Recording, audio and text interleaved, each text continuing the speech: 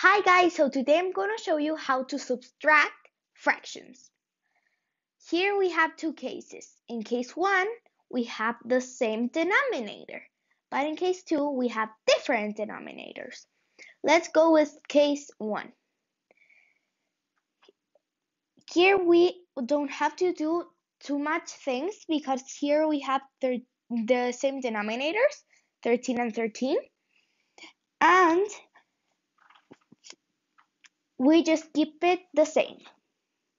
It's 13.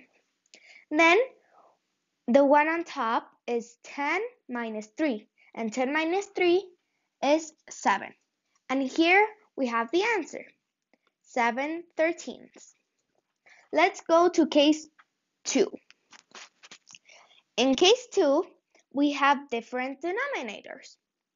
So it's very similar to adding fractions,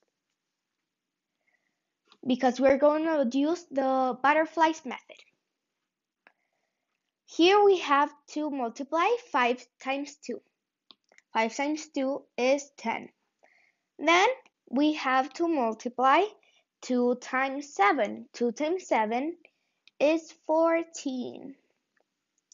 Then we have to multiply 5 times 1. 5 times 1 is 5. Then we have to subtract it.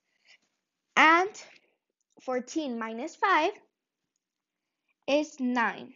And here we have the answer, 9/10. Okay, I hope you enjoyed this strategy and have a great weekend. Stay at home, guys. Bye!